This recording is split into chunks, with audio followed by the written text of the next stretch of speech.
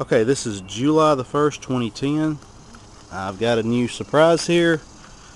You know how how I've been talking about, how I wish the body on my truck was more solid. With all this work we've done with it, putting the whole Crown Vic front suspension, rear end, brakes, drivetrain, electrical, all that in it, and it drives so good now, it just still looks awful. So, a gentleman from Cleveland, Tennessee, who worked with a friend of mine, told me about a truck that his dad had, and he took it after or just before he passed away and drove it for a while, and parked it. And it was parked about 15 something years ago. Most of the time it's been covered, but when we found it, it was sitting under some trees, and that's why it looks so filthy and all that kind of stuff right now. But it is a much more solid body than mine. It is a Ranger. 69 model, not a 67 like mine. It has a cargo light. Of course, all the goodies that a Ranger has, the trim at the bottom, and the door panels, carpet. The seat's in pretty good condition. The back seat's real good. The bottom, not so much so. But look at this dash pad. Wow. I mean, the dash pad is immaculate. And the thing I like the most about it is the air conditioning. Yes, it has factory air on it. Wow. No more sweating in the cab of the truck anymore. It has a radio in it that the guy that I got from, he is wanting it back, so I'm in the process of taking that thing out. But the cab is in pretty good shape, especially very good shape compared to mine. Not hardly near the rust mine's got. Only a few areas I think can be fairly fixed fairly easily, I think. The hood's in a lot better shape than mine. We have a spot right here behind the fender. I think that can be fixed fairly easy. We got a spot right here in the top, which we can take a headliner out and sandblast that out and weld a piece of metal in behind that. Have the body shop fix that.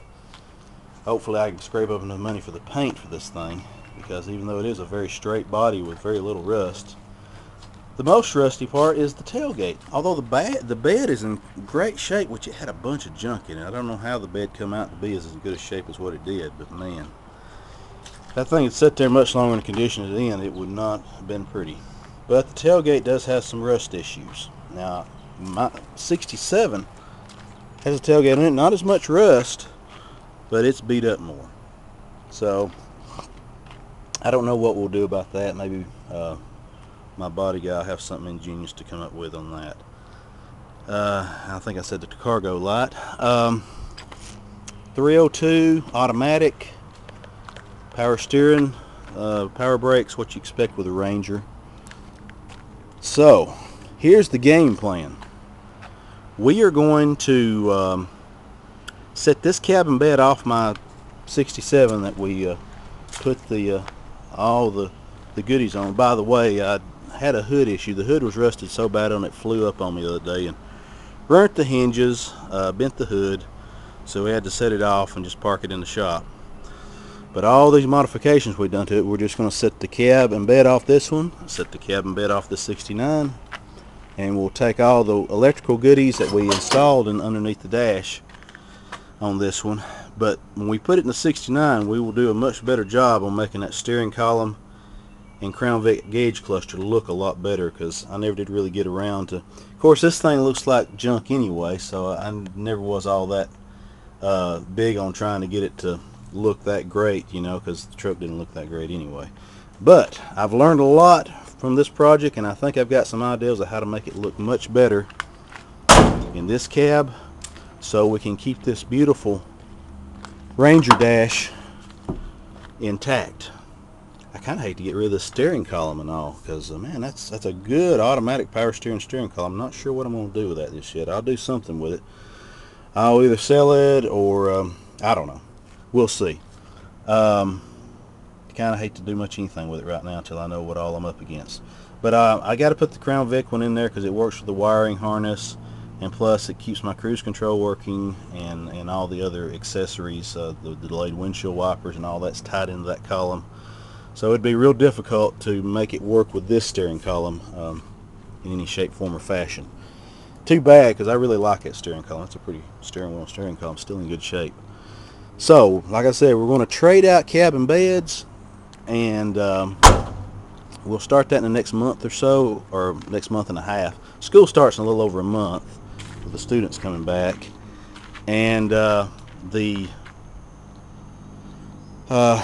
probably won't start back in the shop till a few weeks after that. So, and I think after we get done swapping the cabin bed, I'm going to take this cabin bed and put it on this chassis, and maybe just make me a work truck. I don't know. We'll see what we can do with that. That may be something later on after we get done with the other one. Take what parts we got left over. It'd be nice to have a work truck and a nice truck you drive every day and are not ashamed to be seen in. Anyway, that's about all I've got for today. Stay in touch. We'll start probably getting really big into this in about a month or so. And those of y'all keeping up with my VW Fastback, we'll be doing some work on that too, hopefully here. I've done some sandblasting day before yesterday, but I'll probably do a little update video later when I get the parts car. We're heading to vacation for the next week, so after I get back, maybe I can get the parts car for that. So anyway, I know those of y'all watch the Ford pickup videos don't care about the Volkswagen, and probably y'all that watch the Volkswagen don't care about the Ford pickup. But anyway, I like both, so get over it. Just kidding. Anyway, thanks for watching, and we'll keep in touch.